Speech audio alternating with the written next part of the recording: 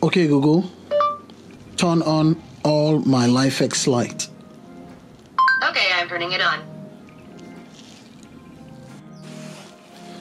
Okay, Google, turn my Lifx light red. Okay, I'm changing it to red.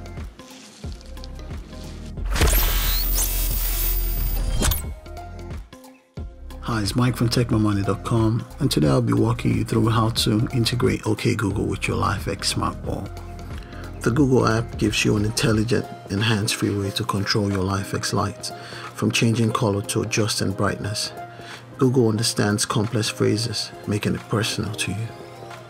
If you're on the market for a very bright smart bulb with true colors, the Lifx Color 1000 is brighter and more efficient than the first generation of Lifx bulbs, and the colors are just as true. The easy-to-use app offers a good number of features and integrations with IFTTT, SmartThings, Nest, Windows, and Amazon Echo. This makes the Lifx bulb a good choice for a wide range of users and homes. Proper integration of your Google Voice app with your Lifx bulb will help fine-tune your lighting with only your voice. With these commands, you can change the brightness, color, and toggle your lights on and off from within the Lifx Android app.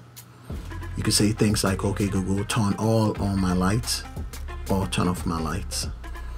To integrate your Google Voice app with your Lifx bulb, you need to head to the settings section, voice, and OK Google detection. Make sure you toggle on OK Google detection from Google app or from anywhere in the screen, so you can control your Lifx bulb even when the Lifx app is not open. With the settings in place, you can go ahead and control your Lifx bulb with the following commands. Okay Google, turn my Lifx light blue.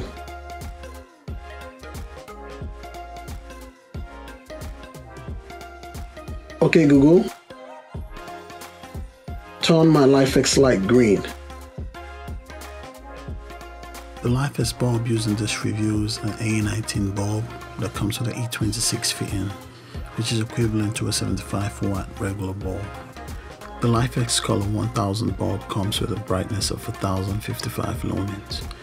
This flat top smart bulb is the most well-rounded color changer money can buy, that does not need an expensive starter kit, and it's a superior option to Philips Hue.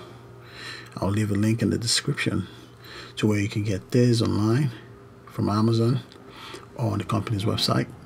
Once again, it's Mike from TechMyMoney.com.